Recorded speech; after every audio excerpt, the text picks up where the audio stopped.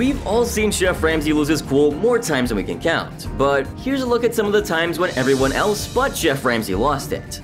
Okay, maybe just a little bit of Chef Ramsay losing it though. Hey, madam! Oh, let me in the kitchen! What are you doing? Just let me in the kitchen! Now, facing off with Chef Ramsay can surprisingly have its perks. I mean, take Tennille for instance. She unleashed her frustration on the boss man himself during one of the challenges, and the entire kitchen practically went silent. Fed up with his constant complaints about her portion sizes, Tennille decided to give him a taste of his own medicine before he inevitably sent her packing. So, here's what happened. In Season 6, during the 6th dinner service, Tennille was holding it down on garnish duty. And you won't believe the move she pulled to drive Chef Ramsay up the wall. Come here, why is all this spinach cooked like this? You've got 12 portions in there. She cooked up more spinach than necessary, and Chef Ramsay didn't mince words in expressing his displeasure about it. But it was what he said next that brought the worst out of her. Cook the spinach to order, you lazy cow! Oh man, that definitely struck a nerve. And she couldn't help but fire back with a barb of her own. Chef Ramsay needs to learn how to show some respect, especially when I'm up there working hard. I mean, I could totally understand why Tennille wasn't willing to tolerate that nonsense. She believed that Chef Ramsay needed a lesson in respect, especially given her hard work. However, she also owned up to her mistakes in taking shortcuts and causing Chef Ramsay some headaches. But did Ramsay ease up? Nope, he kept the insults coming. Fuck you. He's a disrespectful British motherfucker. Nobody, and I mean nobody, expected Tennille to blow up like that. And before you know it, the situation took a turn for the worse. Though Chef Ramsay had a good reason to be mad at her. I mean, have you checked out the state of her mashed potatoes? Just that's the way I get treated. What the f is that? Fuck off, will you, yeah? They were stubbornly stuck to the pot, and as if that wasn't enough, it wasn't even enough to feed 2 people. But what added a humorous twist to this chaotic scene was Tennille's perspective on the whole mess. Yeah, take something up to the past, it's too much. Take something else, it's not enough. You just gotta find something to bitch about. Chef Ramsay accused her of not taking things seriously and threw some harsh words her way. Crap, pathetic, disgusting, Chef Ramsay couldn't stop himself from slamming the dish. And that right there was the tipping point for Tennille. You upset now? Yeah, I'm fucking Seems like you are, because you're crap. You're crap. Now, what was Chef Ramsay's reaction? Well, you gotta see this. Hey, madam, get out. Yes, no problem, Chef. Get fucking Oh, out. I'm out. Yup, this man booted her out of the kitchen while she continued hurling insults at him. You! I'm pissed off, and I'm trying to maintain my cool from slapping him in his jaw. The dude simply didn't care. But did it end there? No way, Tennille was on a roll. You're lying. Busting my ass! Get off my back! Get off your Get back. off my back! You're busting my ass! Chef Ramsay finally had enough and told her to shut up and behave. And believe it or not, while I was expecting an on-the-spot elimination here, Chef Ramsay decided to give her another chance. I'm on my way back into the kitchen, Chef! Let's go. Get off my station, please! Well, it was Tennille's fire and passion that brought her back to the kitchen. And that comeback propelled her into the Final Four, and Chef Ramsay couldn't help but feel proud. If you ask me, I think that's the most insane turnaround this show has ever seen.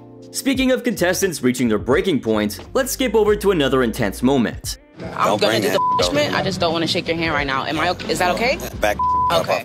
Right in the midst of the Dome Challenge, Summer went all in and managed to grab herself some flat iron steak, lotus root, rice noodles, and anchovies.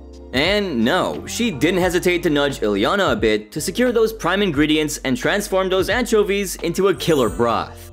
Summer, the second in line from the red team to have her dish evaluated during the judgment, faced off against Abe. And here's a look at what she served up. Flavorful broth with the noodles, seared steak on top. Are the anchovies going in your broth? Yes, that's amazing. what make the flavor. Good choice. A delectable flat iron steak with lotus roots and rice noodles. But here's the big question, did she manage to impress the judges? Well, first of all, this lotus chip, we're gonna just order bags of these for my next little adventure to watching movies. And what's the heat in that? What do you use? Red chilies. Some people in my kitchen can just eat them whole. I have a tiny little piece and I'm like, whoosh. The judges ranted and raved about the crispy bits and the perfect amount of heat. She absolutely nailed that round. And Summer was finally feeling like she was stepping up her game in the kitchen. But here is where the plot thickens. The red team clinched the challenge 4-2, earning them a rooftop dance party and some swanky hex-clad cookware sets. Not sponsored.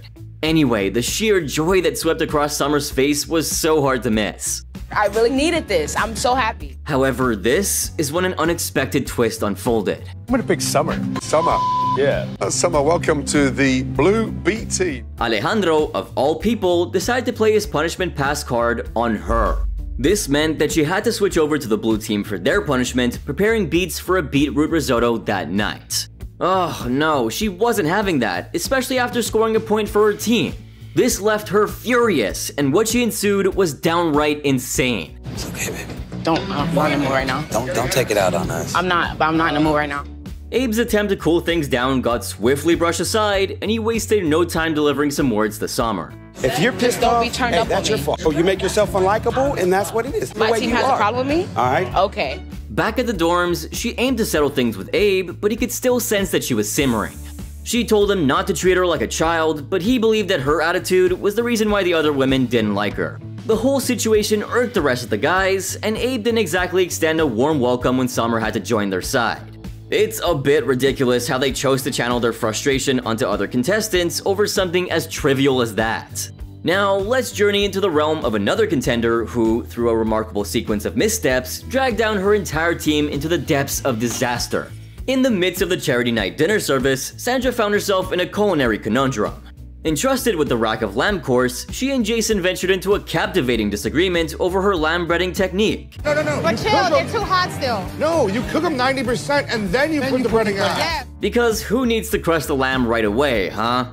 Sandra's steadfast commitment to defying the fundamental rule of it being cooked 90% before breading left the entire kitchen confused.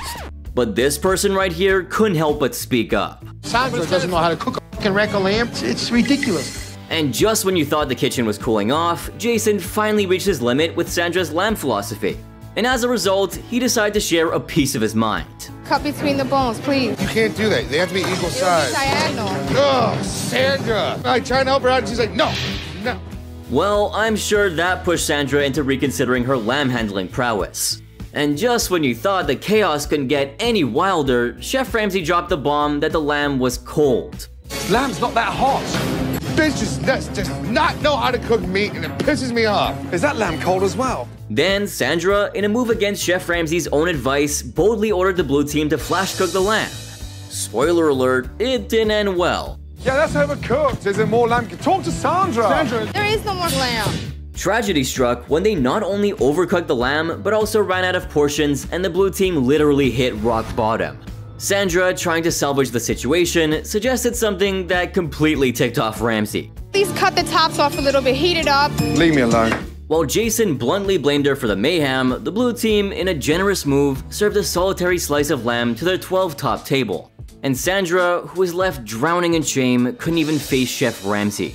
In the end, both the teams earned the prestigious title of joint losers, leading to the inevitable nomination of 2 sacrificial lambs. So, Sandra and who else? I know I'm gonna get fucking nominated. Eventually, Sandra voluntarily put herself on the chopping block and openly admitted to her mistakes, but highlighted her strengths and determination to bounce back. Unfortunately, she never got the chance to. In her exit interview, Sandra gracefully accepted that it just wasn't her night. She left the kitchen with her head held high and, surprisingly, no regrets. But this next contestant really took the chaos up a notch, driving both their fellow chefs and those of us watching from home crazy. I mean, she clearly pushed Robert to his absolute limits. So, in episode 7, the blue team lost the leftovers challenge. They got stuck with prepping both kitchens for the night's service, along with polishing the top-up plates. And this is where things got really interesting. During the punishment, Lacey seemed to be on another planet, struggling to figure out where to put the plates despite Robert's crystal clear instructions to take them outside for polishing. Like, seriously girl, are you playing dumb or just putting on a show?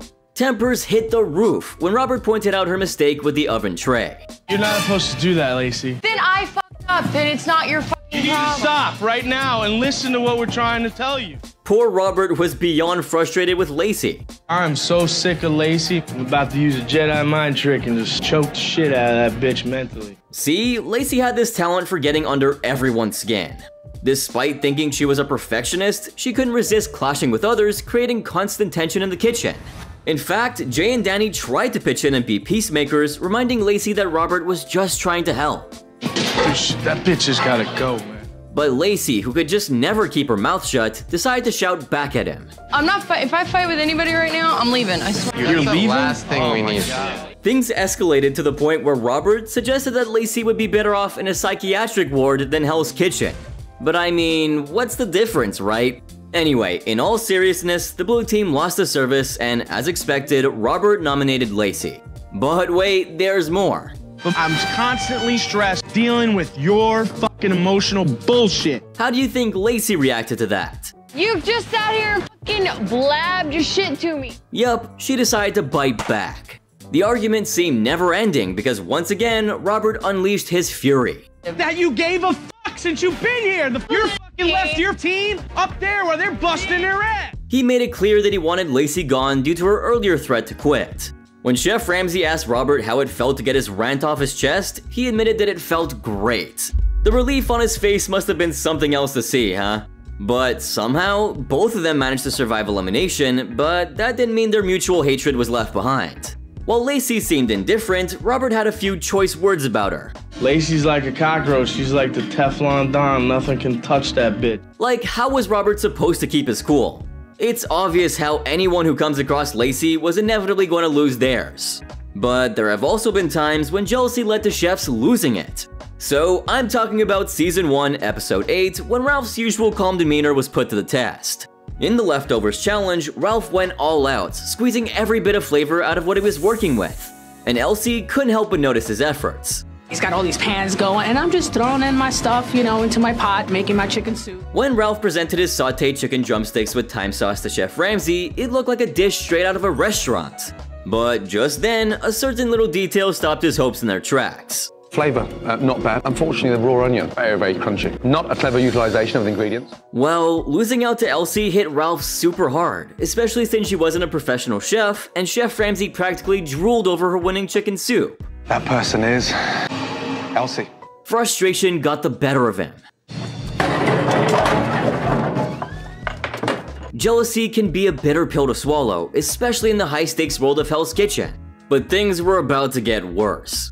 Elsie's casual remark about the challenge being better than prep work struck a nerve with Ralph. I haven't won a challenge since I've been here. I feel like I got robbed. Bad for Ralph, good for Elsie. She's gonna go play with somebody with the knives tomorrow. It seems like Ralph was already on the edge since he hadn't managed to clinch a victory yet.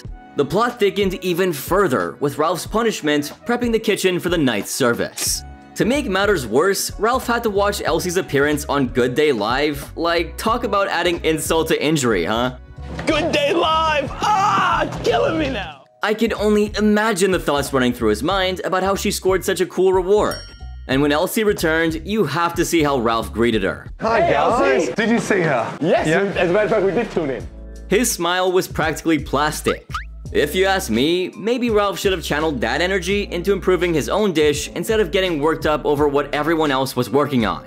But hey, we wouldn't have much of a show if that was how everyone approached their problems, huh?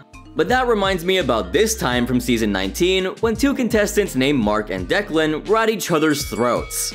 In Episode 3, tensions reached new heights in the dorms when Mark, determined to rally the men after losing 2 members, passionately declared that they had to win the following day. However, Declan made a remark that you've got to hear. We gotta win tomorrow. Like, straight up, man. We have to win. If we can, that speaks to all of us, man. Think about it. Every day you gotta win. And so, the clash of the century began. To add fuel to the fire, Declan accused Mark of having a Napoleon complex. Josh was just waiting for Mark to explode at any given moment now. Stop the dick swinging, dude. I get it. Man, I feel like I could shake you up and you just pop open like soda. Amidst all the chaos, Mark's earlier decree seemed almost comical, leaving Declan feeling like a monkey riding a bicycle inside his head. But what happened between Mark and Declan after the wedding brunch service challenge in Episode 4 was even crazier. So when the blue team had to face a pretty humiliating defeat, the tensions skyrocketed. First, Declan declared that he would take charge of the blue kitchen. However, his authority was quickly challenged when he was reminded of his overcooked egg blunder. I'm taking lead of this kitchen for all services. You can't cook an egg. Oh yeah, I can. Cooked every fucking egg. Handle yourself. Hard boiled. And you can probably guess what happened next. You listen to me, dude. We're not arguing. Kiss my ass, dude. We're in the dining room. A full-blown argument erupted, with Peter and Cody trying to play peacemakers, reminding them about the couples watching in the dining room. The blue team's punishment involved making a whopping 1,600 cupcakes for the wedding couples. But back in the dorms, Mark wasn't willing to take the backseat anymore. He asserted his leadership skills and confronted Declan on the patio, refusing to respect his authority. I'm gonna stand behind you. Or take command from you, ain't gonna happen. I'm here to win. The argument reached its boiling point when Declan accused Mark of disrespect, and Mark simply brushed it off. You're up in my face. I'm sitting down. You're like that. So that's twice you've disrespected me. Come at me again, and you're gonna see the knuckle sandwich. Now, come on, guys. Slow down. Why don't you save that energy to better your skills instead? But here comes a contestant who blew a fuse over. Well, I'm not entirely sure. I'm sorry, Chef. Can you repeat that? Can I repeat that? I'm sorry, Yeah, Chef. let me repeat it. Yourself. Moving on to the entrees, Chino's miso cod came out looking like it had been on the grill for a minute or 20 too long. Imagine my shock when Chef Ramsay got up in his face about it. I burned the miso cod. You know, I should know too, because I'm Asian. Anyway, this led to his timeout at the chef's table, where sous chef Scott kindly assigned him some garlic prep duty. Definitely something more his speed. There you go, at least you won't be able to burn any of that. Ugh, horrible. But hey, nothing improved in the second service as well. He and Jonathan paired up at the appetizer station, but things went down the drain real fast there too. The first table ended, and while Brendan's orders were making their way to the pass, Chino's risotto was lagging eons behind schedule. And Chino and the rest of his team may as well have been on different planets, considering how poorly they were communicating. How long out on the risotto? Anyway, Chef Ramsay tore into Chino for being too fixated on the rice. When Chino finally sent out his first risotto, well, he made sure to burn it in effigy before the customers could even get their hands on it. And the entire pan went into the trash. So what about round 2? Same burnt story. Chef Ramsay's disappointment was written all over his face. I've got another burnt risotto. It's fucking burnt! The incomplete table had to go out, or, well, everybody would have gone hungry. Apologize, risotto's behind it, yes? Come on, Chino. Despite the crash and burn, he somehow survived. Again. Sometime later, he stepped into the role of assistant maître d'œuvre for the family night dinner service. But his debut wasn't exactly turning any heads. Chino! Chino! Chino! When he handed Chef Ramsay the first ticket, well, let's just say Ramsay couldn't make a head or tail of Chino's handwriting. On top of the chicken scratch, Chino forgot a crucial detail, the sides. He was lucky the blue team won in spite of his efforts. And no sides? No, I didn't, Chef. Oh, piss off, Chino. After the blue team's loss in the chicken creation challenge, they decided to roll up their sleeves and simulate a dinner service for some extra practice. His team was left disheartened as Chino stumbled through the practice without any actual cooking involved. It was clear that he was a liability, even when the stakes were as low as possible. How long? You gotta give me 4 minutes, dude. Yeah. 3 minutes on a 3 minutes on a 3 minutes. During the dinner service, Chino was holding down the meat station with Paul. Things were rolling smoothly until a few speed bumps showed up. Jonathan then stepped in, lending a hand with those Wellingtons. Team effort, you know? But what did Chino know about it? Then came the chef's table's order. Chino confidently called out 1 minute. Seeing him struggle, Natalie jumped in to help and sous chef Scott wanted an update. And then Chino's timing was suddenly a whole lot different. How long until it's ready? It's gonna be 3 more minutes, Chef. So you need 3 minutes? Now, instead of just accepting any assistance whatsoever, Chino's response was entitled as hell. He brushed off Natalie's advice completely, claiming her approach wasn't helpful. You don't need to preach to me, okay? So it doesn't help.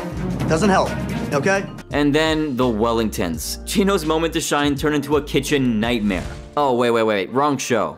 But I mean, if you left him to his own devices, I'm sure he could have made any of Chef Ramsay's restaurants need a rescue from his own show.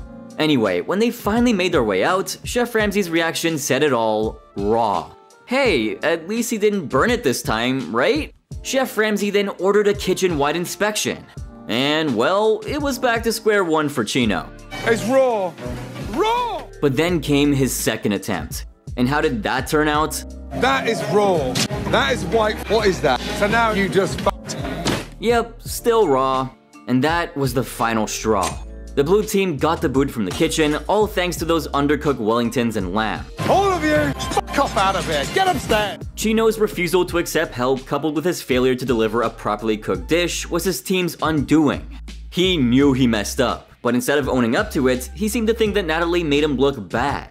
When she tried to be the bigger person and apologize for how she spoke to him, his response was just harsh. Natalie, don't make me look worse. I was trying to help you, and if it came off that way, I'm sorry. And then, to top it all off, when Natalie started getting really emotional, instead of showing a bit of empathy or remorse, Chino doubled down.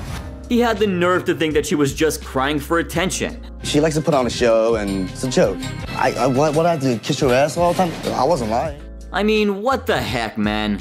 His treatment of Natalie was a real low point. It felt like the whole blue team was on board with welcoming Natalie except for him. I wonder why. Now, luck played a big part for Chino in the earlier episodes. Steven's mishaps, Brendan's blatantly obvious lie, and bam, the blue team snagged a win in episode 3. But when it came to episode 4, oh boy, Chino had nowhere to hide. Let's be real here, in that episode, Chino's cooking game was just not up to par.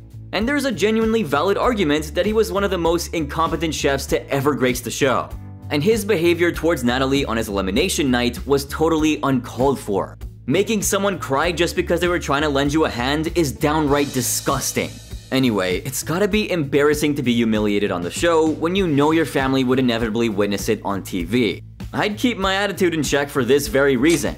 And if you're with me, then drop a like, subscribe, and turn on my post notifications. But as it turns out, Andrew over here couldn't care less. He decided to take the whole flirting game to a whole new level.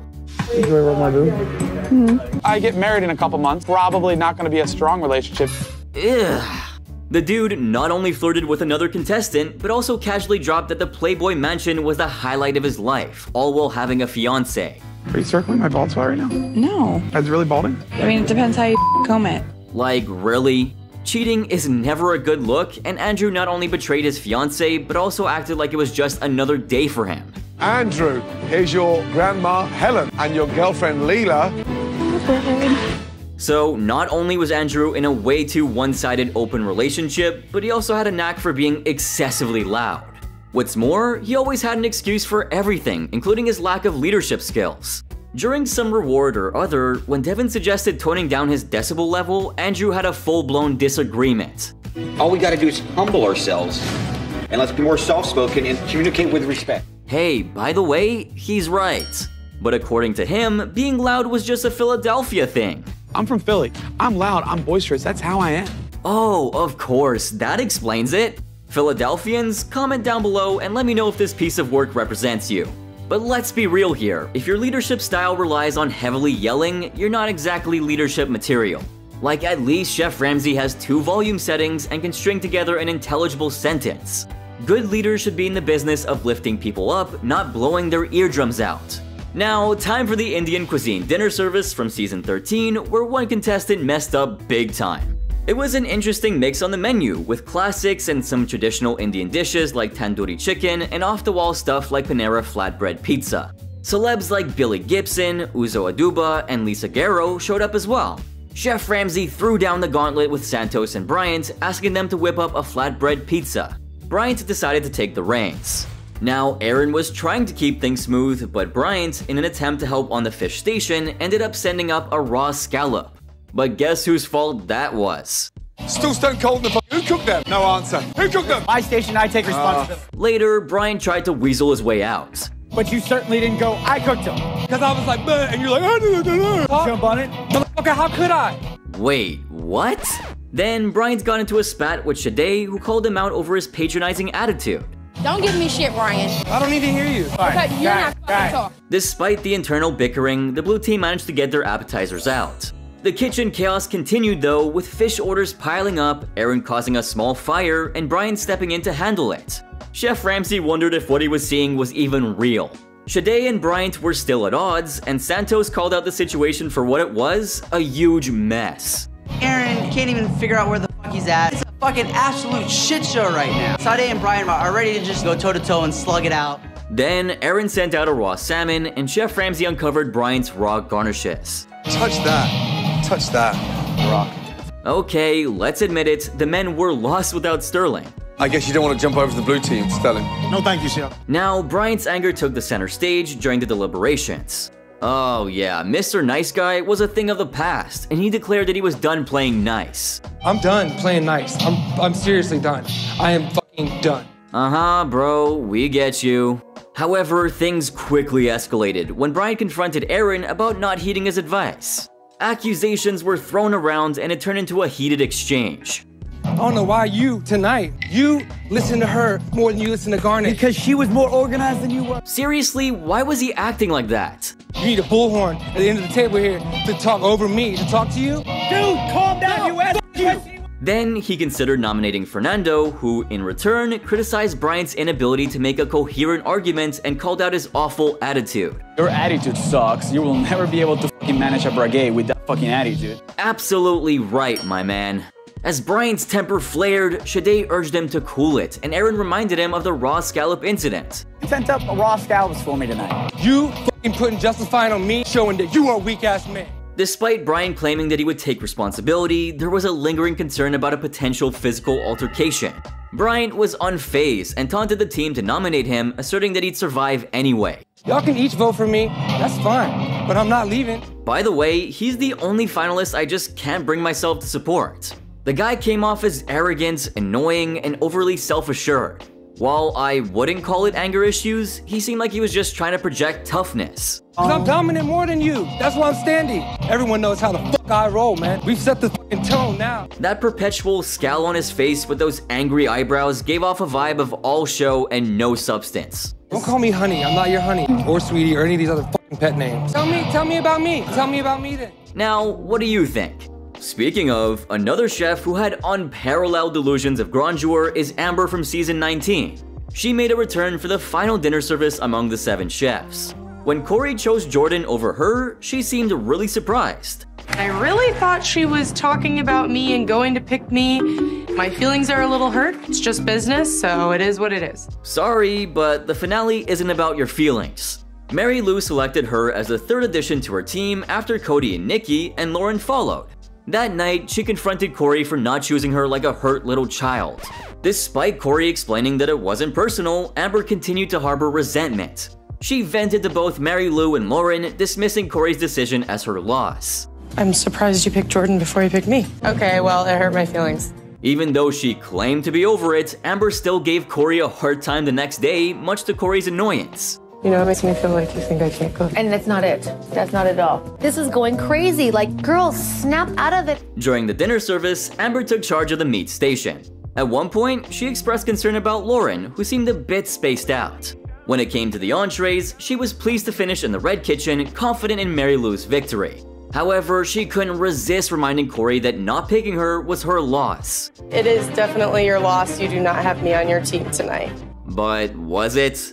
Well, you be the judge. In the meantime, Chef Ramsay noticed that Amber forgot to include the chicken in her entrees. So we forgot the chicken? Yes, chef. Now we've f***ed up. This is all shit. We're not sending that. Mary Lou had to call her team down, and when asked about the chicken delay, Amber estimated 7 minutes.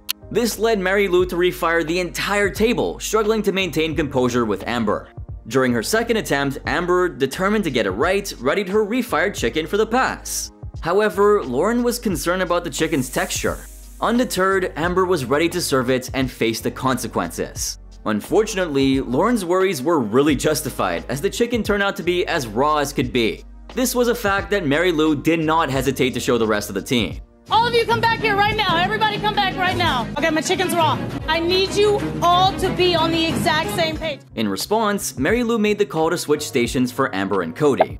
But Amber came away from it frustrated, especially since Cody managed to get his chicken accepted. So annoying because it's like, boy toy to the rescue. How insulting. In the end, Mary Lou lost the finale to Corey. Guess Corey managed just fine without Amber, huh? She didn't want me, then that's her loss. Her loss indeed. I guess karma decided to swing by after that little declaration, and I have to admit, it was really satisfying to watch it unfold. Anyway, moving on, here comes a contestant who was a hot mess right from the get-go. First off, he sent up only enough shrimp for just one order, thinking he heard 1 instead of 2. How many risotto are going? Just 1. Chef Ramsay screaming about it didn't do much to salvage the situation either, forcing him to send out just 1 complete risotto. As fiery as he can be, he can't turn shrimp from raw to cooked just by yelling at it. If only, right?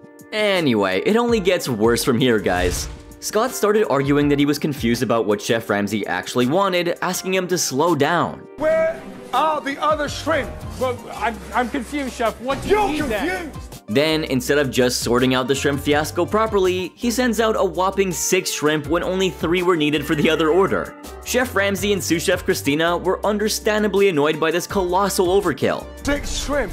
Oh my god, you only need 3 now. You already cooked 3. And here's the cherry on top, Chef Ramsay caught Scott cooking more shrimp when he already had a batch out. Why are you cooking the shrimp? Pardon? You'd already done the order. Now, what was Scott's excuse? Tableside. Are you real? Uh-huh, so apparently he was doing it for tableside service. I know, I don't get it either. Chef Ramsay quickly reminded him that tableside stuff was Scottley's gig, not his. He didn't waste a moment and took him straight to Scottley to drive the point home, leaving Scott super embarrassed. Tableside means it's sat next to the table. Yes, chef. This is so embarrassing. Well, if you ask me, he looks like a nice, decent guy. Probably in the wrong show though. Okay, so I've already talked about this next moment in one of my latest videos, but I can't help but bring it up again.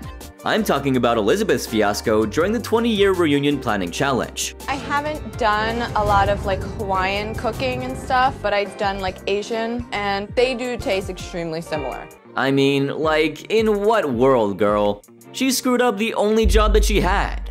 She was to represent her team at the committee meeting where she was instructed to stick to the Hawaiian theme.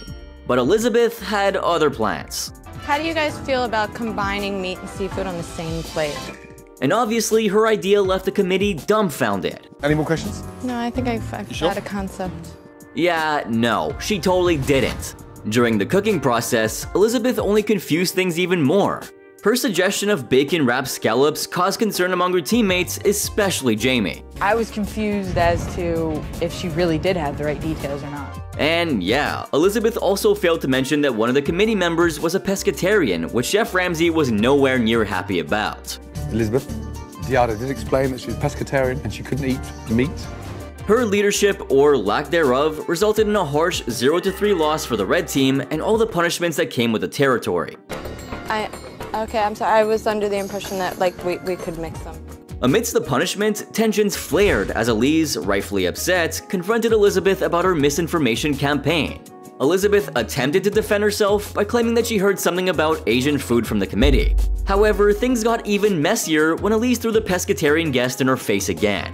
This was an old wound that really showed how unempathetic Elizabeth was. I'm not gonna take all the blame for this when we lost by a landslide. Yet, her response fell short again as she hesitated to fully accept responsibility for the errors. I mean, I was laughing at how bad she screwed up. And well, viewers certainly agree. But in more colorful terms, for real, Elise had every reason to let loose on Elizabeth after that flop. I mean, who wouldn't be pissed off, right? Elizabeth just seems so stubborn for not owning up to it. Honestly, it was a wonder how she made it this far. By the way, how did you like Bonnie's journey on the show? To be fair, I think she made some stupid mistakes, I ain't gonna lie. In the second dinner service, Bonnie was working on the fish station and stumbled by cooking 3 orders of scallops instead of 1. This caused a huge ripple effect that threw off the entire kitchen's workflow. See? I've called 1 spaghetti, 1 scallops, and she's doing 3 scallops. Anyway, moving to the 4th dinner service at the meat station, Chef Ramsay discovered Bonnie's error of slicing the chicken in half before returning it to the pan. Is that just sliced in half there and put back in the pan? Yes, chef. Oh no, Bonnie, Yes, not chef. that. Her explanation failed to convince Chef Ramsay, and he made it clear how dry the chicken was gonna be because of it. It's fucking lost its texture. Right now, you're all screwing your fucking selves. The situation escalated when Bonnie mistakenly lied about refiring it, intensifying Chef Ramsay's frustration. You're saying yes all the fucking time, yet nothing's done! His reaction resulted in an order for the women's team to collectively regroup and work together just to make up for Bonnie dragging them down. However, both the struggles and the criticism persisted as Bonnie served yet another dried chicken. Look, it's ripped to fuck, it's dry. Oh god. Chef Ramsay found a serving station in disarray, which only added to his mounting frustration and disappointment in the ongoing lack of quality control and organization on Bonnie's part. It's not going anywhere, we're not getting anything out, everyone's fucking sunk. Bonnie's missteps across multiple services were glaring. Her errors with the scallops and mishandling of the chicken really showed her lack of attention to detail. Her messing up the entire kitchen was just cake at that point. Now, in the 6th service, Bonnie hit another snag when her pan caught fire, leaving her uncertain and clueless about how to put it out. And Chef Ramsay had to intervene swiftly, you know, fighting fire with water. Way out of the way. Never walk around with a pan. On fire, you stand back. He took the opportunity to lecture Bonnie on fire safety, emphasizing that stepping back would have been the safer response rather than risking burning down the restaurant like she had. Setting fire to the fucking restaurant, hello? Now she's burning the place down. Still though, it was honestly amusing to watch. But I gotta say, Chef Ramsay's super caring towards his chefs. However, things took a turn for the worse during the prep for the 8th service. Nervous about what was coming, Bonnie made a critical error by mistakenly discarding some perfectly good monkfish, thinking they smelled off. This decision led to a significant fallout as sous chef Marianne rightfully chastised Bonnie for discarding all 23 portions designated for the service. What are you doing? That was all that we have. To add to the whole debacle, sous chef Scott disagreed, stating that the monkfish didn't smell bad at all. Does it smell bad too? Smells like monkfish. Oh my god, I'm freaking out. This misjudgment resulted in a colossal waste of food. And we all know how Chef Ramsay loves wasted food. Imagine if he found out about that. How do you think he'd react? It definitely wouldn't be pretty, I'll tell you that much. Meanwhile, between Melinda's Cappellini and Louise Lamb, there was a lot going on during the opening night of Season 6. But don't let it distract you from the fact that Amanda really dropped the ball at the dessert station, messing up the whole team's game. Look at that! It's like a bison's penis! Chef Ramsay spotted a messed up piece of salmon just lying around, and Amanda straight up owned up to it, admitting she screwed up big time by mixing up the freezer with the fridge. I fucked it up. The salmon was my fault. Either way, it forced the team to scratch the salmon off the menu for the night. When sous chef Heather unveiled a backlog of 5 salmon orders waiting, Chef Ramsay sarcastically congratulated Amanda for her great job. Just a super outstanding performance, right? The red team, in the end, were declared losers for not serving any entrees at all. Which I mean, no duh. Amanda found herself in hot water as the red team's second nominee for elimination following Melinda's nomination. When Chef Ramsay asked if she was on board with this decision, Amanda firmly disagreed. Amanda, do you agree with this? I do not agree at all. However, Chef Ramsay wasn't done. He went straight for the jugular, asking Amanda if she finally figured out the difference between the fridge and the freezer. Chef Ramsay never disappoints. Now, let's circle back all the way to Season 5. I've talked about Seth's Filetgate to death a ton in the past, but how many of you remember his performance at the fish station in the 4th service? There you go, rubber scallops, yeah? What is that? His initial attempt at scallops resulted in, say it with me now, rubbery and poorly cooked dishes. He drew criticism from both his colleagues and prompted Chef Ramsay to take drastic measures by forcing him to eat what he had sewn. But bro was just goofing around. I didn't have any dinner prior to that, so I was pretty happy to be eating them. He's a glass half full kind of guy, I guess. However, Seth's shortcomings really didn't end there. As the night progressed, he failed to maintain focus and attention to detail, failing to repeat a ticket order called by Chef Ramsay for the blue team. What did I just call out? This lack of attentiveness disrupted the kitchen's flow and indicated a significant lapse in his ability to handle crucial information during the service. I don't know, Chef. No, I know you don't know, because you weren't even fucking prepared to listen. The most concerning incident unfolded when Seth was observed doing this. What is he doing? Wiping his face with a cloth and subsequently using the same cloth to wipe down a pan? I just watched you wipe your face and then wipe a pan. So yummy. This flagrant disregard for hygiene and cross-contamination protocol prompted Chef Ramsay to reprimand him severely. Where's your cooking cloth? I'll have to get one, Chef. How fucking unsanitary. So, could you think of more times when contestants messed up real bad? Don't forget to drop them in the comment section down below. And if you thought this video was crazy, you have to see my next post right here since it's even crazier.